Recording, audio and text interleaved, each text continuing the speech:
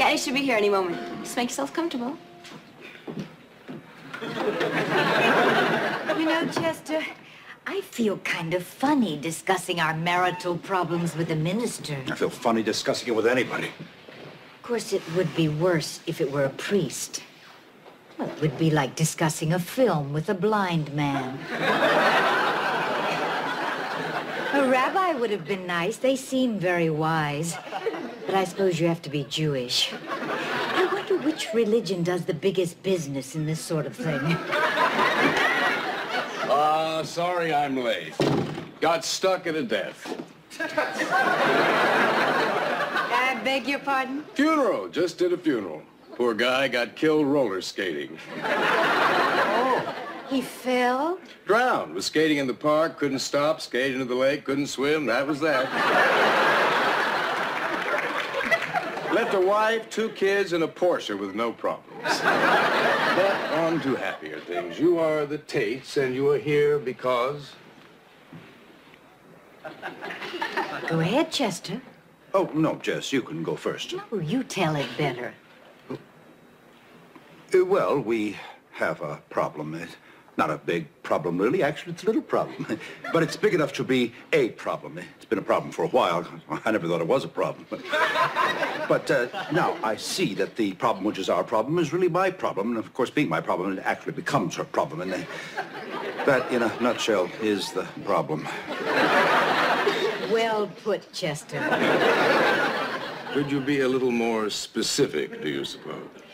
Chester goes through women the way an elephant goes through peanuts. See, he fools around with anything, anytime, anywhere. He lies, he deceives, he sneaks around. He cheats before work, he cheats during work, he cheats after work. He cheated on our honeymoon, he cheated on our anniversary. He cheated while I was in labor in the hospital. In the hospital. He has cheated practically every week of every month of every year of our entire marriage. But other than that, he has been a wonderful husband. I see. Well, it's starting to take you a long time to come and see me. Took her all this time to catch me. Of course. Well, I see this sort of problem a lot. It seems to be going around. I think part of the reason is that there are no more Indians.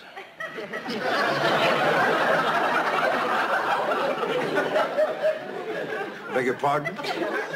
You see, in the olden days, we had Indians to worry about. Where were the Indians? Were the Indians surrounding us? Were the Indians angry Indians? Did the Indians want our horses?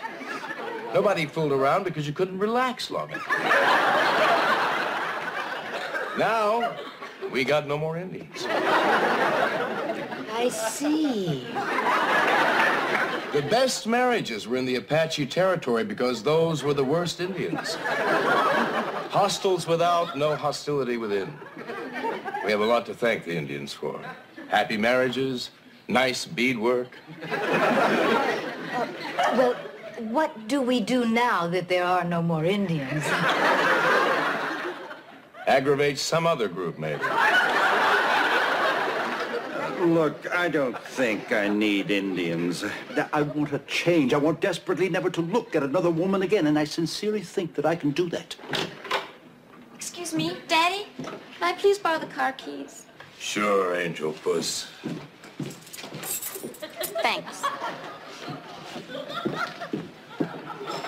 My daughter. I see the resemblance. Well, Mr. Tate, I see your problem. I have trouble understanding it, but I do see it. I mean, if I had such a lovely, feminine, genteel, sophisticated, enticing, gorgeous, gorgeous, gorgeous piece of gorgeousness in my house, I'd never leave.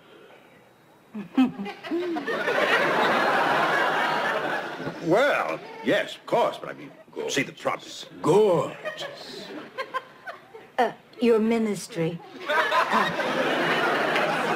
How do you keep your marriage trouble-free? Divorce. Married 16 years. My wife decided we had to have new carpeting in the family room.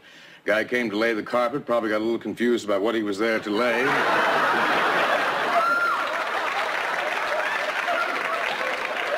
Left me with 4 rolls of Bigelow shag and took off with my wife. How awful. Might have been an Indian. Well, that's beside the point. We're here to help you people. Now, the problem is Mr. Tate's. It is not your problem. You have no problems. Au contraire. Now, Mr. Tate, we have a group that meets here once a week. It's a bunch of men like yourself with the same sort of problem. It's kind of a group therapy situation led by a very competent lay therapist. I used to lead the group myself, but I had to quit. The stories got me too excited.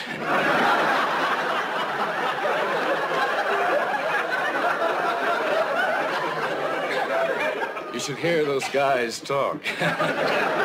Anyway, I think it'll do you a lot of good. Come tomorrow night, 8 o'clock. Well, I've got to run. A wedding. Complete waste of time. They haven't got a chance. He's 49, she's 21, been married 4 times. I give it 10 days.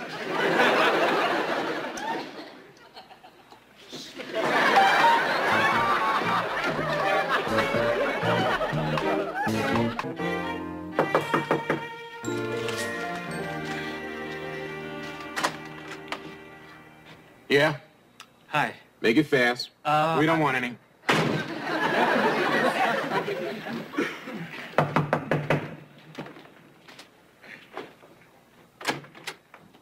Yeah? Is this 58 Milburn Street? Who wants to know? I'm looking for Polly Dawson. I ain't her.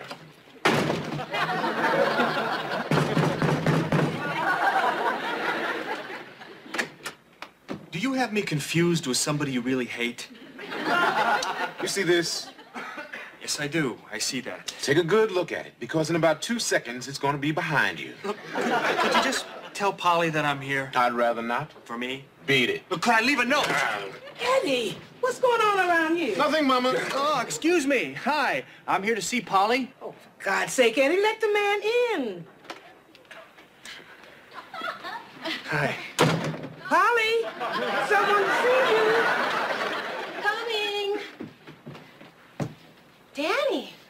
I was in the neighborhood. Hey, who is this creep? This is Danny. Hi there. Where'd you find him? Oh, we met last week at the cemetery. Oh, you hang around cemeteries. I was there visiting my wife. And you just happened to pick up this black chick along the way so the day wouldn't be a total loss.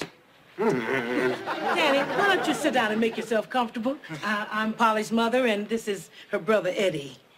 Hi. Why don't you get out now while you can still crawl? I think he's warming up to me.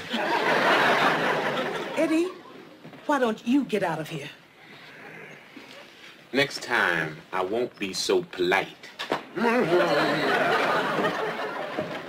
So, how'd you find me?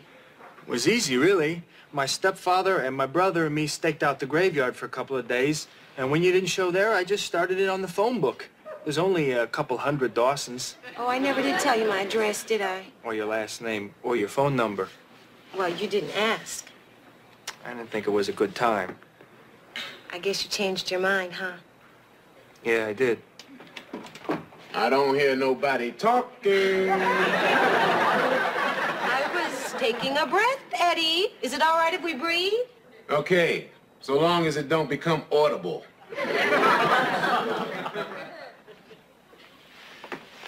It's just that I felt really good that afternoon. I haven't felt that good in a long time, and I wanted to feel that way again, so I found you. Was that okay? Yes, because I felt the same way. You did? Yes. Sounds like a damn movie. And you're glad I'm here? Glad? I'm amazed. I'm incensed. Eddie? When I thought I might not ever see you again, I got a little worried. I didn't. You didn't?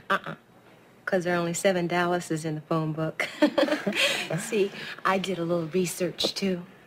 I guess this means that maybe I can see you some more then, huh? I would say that's correct. Will I have to come here?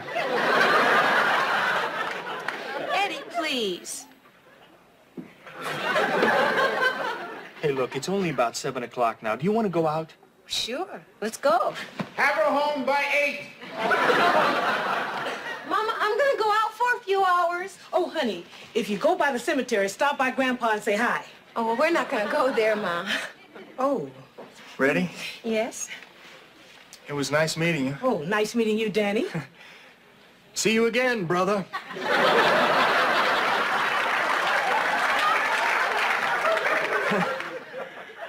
You touch one hair on her head, and I will break every bone in your head. Come on. He's a little hostile, isn't he? Oh, don't worry about Eddie. He gets it from our father. That's comforting.